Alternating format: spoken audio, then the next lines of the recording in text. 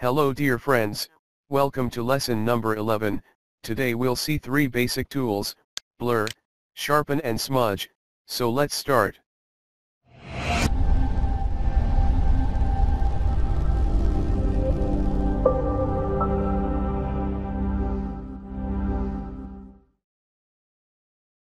So first we will see the blur tool. What blur tool does, simple as its name, it will blur, but how, let's see. Select the blur tool from here. On top there is some options, we don't need to change its mode, just use it in normal mode. But you can change the strength. And sample all layers is very important here. If you want to do non-destructive work, then use this, and I will also recommend you to use this. To use this, first create a new layer. And check the sample all layers option. But if I uncheck this, and try to blur here, see nothing happening.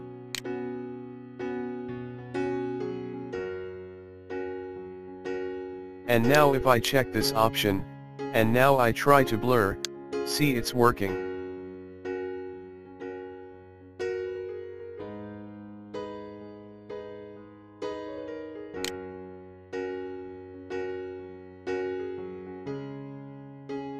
And now it's totally saved because we are working on a new layer. And we can edit or remove this layer at any time. This tool is actually for manual work. If you want to blur a specific area, then you can use it, but usually we don't use this tool regularly. Because there are so many blur options available in filter menu, and definitely we will see all in next upcoming lessons. I show you there.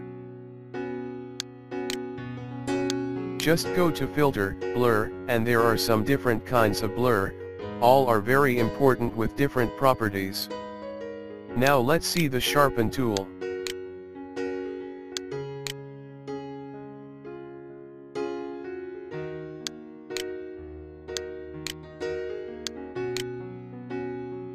Now what sharpen tool will do? Simply it will sharp. It has also the same properties above on top, mode, strength, and sample all layers. Make sure preserve detail is checked. Now first create a new layer.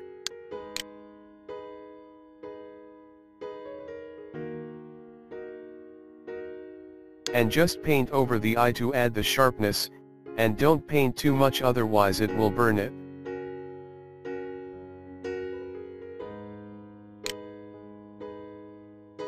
Look before and after, and if you think this is too much, you can decrease the opacity. This is the main benefit of new layer. You can't do this on the same layer, but it's totally non-destructive. There is also more options available in filter like blur. Just go to filter, sharpen, and there is some different types to add more sharpness. I will teach you all in next upcoming tutorials. Now let's see our today's last tool, the smudge tool. It has also same options on top, mode, and sample all layers. What smudge tool will do, this is just like you are rubbing the texture and color, and you can also use this to add smoothness. But if you are using this tool, remember that, always work with minimum strength, otherwise it will move the texture too much. I show you in another example how it moves the texture.